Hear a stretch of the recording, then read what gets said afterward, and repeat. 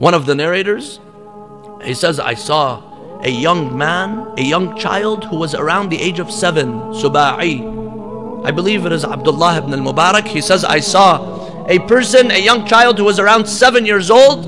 We were going, the caravans were going towards Hajj from Medina to Mecca, and this young child is walking alone. The caravans are on the road, he's off the road, and he's walking by himself. At that time, if you're traveling, the journey to Hajj would take at least 14 days, at least 10 days. People, they would take their luggage, they would take whatever they need for at least a month or longer. He says, I saw this young child walking on his own. So I go to him and I tell him, who are you? You're walking alone towards the direction of Mecca, towards the direction of the Hujjaj. Who are you? Ayna zaduk? Ayna rahilatuk? Ayna maqsaduk? Where's your food? Where's your bags? What do you have that keeps you going? Where's your caravan? What are you using as a vehicle to take you there? And where's your final destination?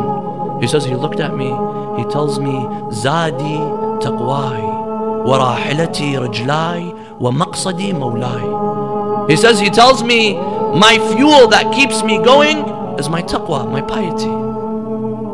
And my vehicle that takes me are my feet. And my final destination is my Mawla, my master. He says, I realized he's going to Hajj.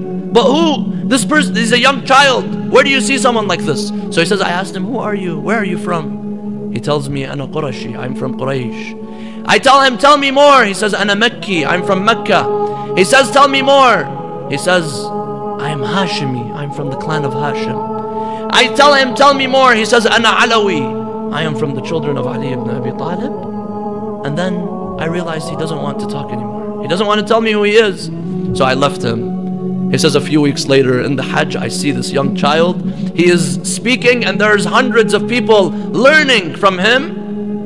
And he's educating them. I ask, who is this person? They tell me, هذا علي ibn al-Husayn ibn Ali ibn Abi Talib. This is Ali ibn al-Husayn. This is Imam Zayn al-Abidin alayhi salam.